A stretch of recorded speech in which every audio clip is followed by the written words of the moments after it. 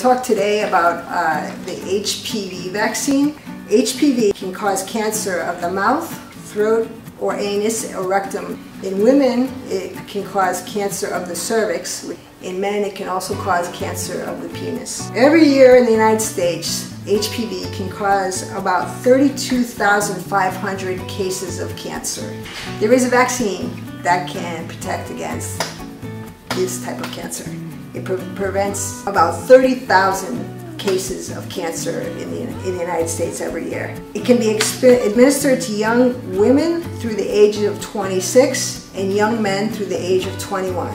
The vaccine is more effective when given to younger people. It's generally recommended starting at age 11, but it can be given as young as age 9.